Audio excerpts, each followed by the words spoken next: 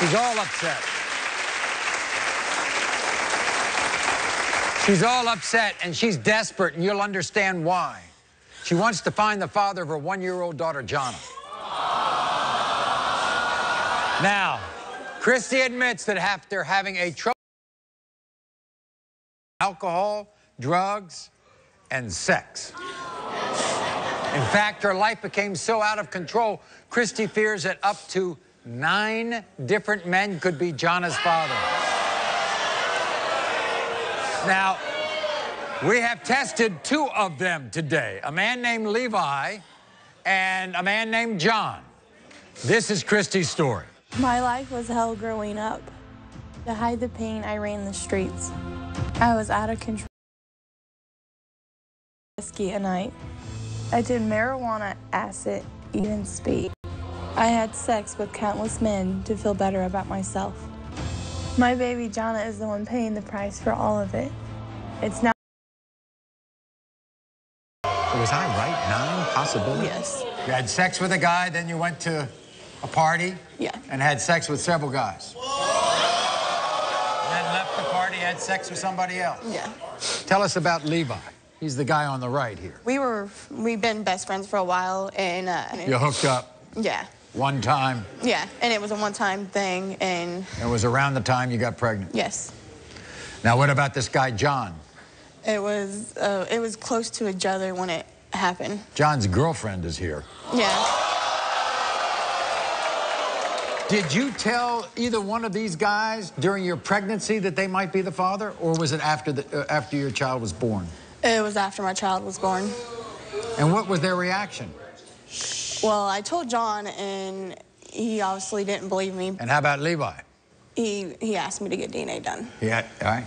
Well, there has been one person who's been your backbone through all of this, the person who has done nothing but give you love and care. Who is that? My sister Tamara. Your sister Tamara.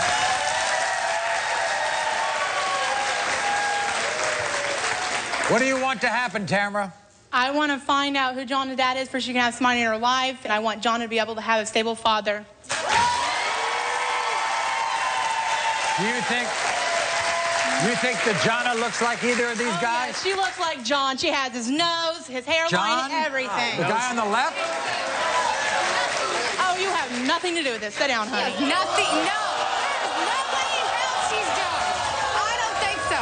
First of all, it had nothing to do with you, so you might as well go ahead and sit down. I'm not standing down because that baby's not yours. She is not yours. Christine, what you said. No, we'll find out.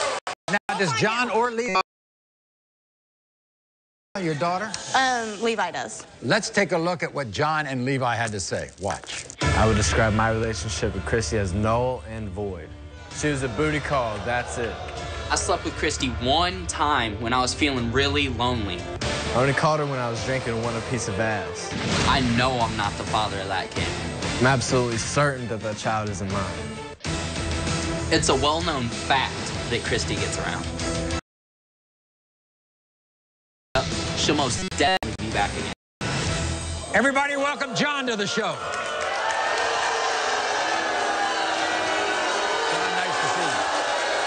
Good to see you.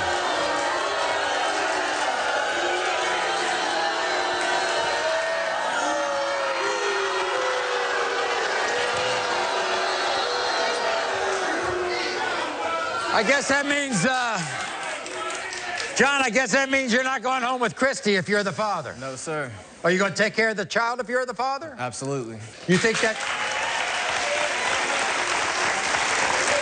little girl looks like you? No, I don't. How did you find out she was pregnant? Well, I was away, and then Christy messaged me on Facebook once I got back to town. She told me that I might be the father of Jonna. And your reaction was? If it's mine, then I'm going to take care of her, and if she's not, I'm going to go on with my life.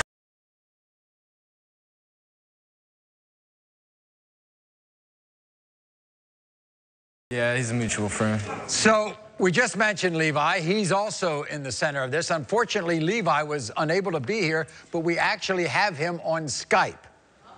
So we're going to talk to him. So, how do you feel being caught in the center, Levi? It's crazy. Like, I don't know what to do. Are you ready to hear the results?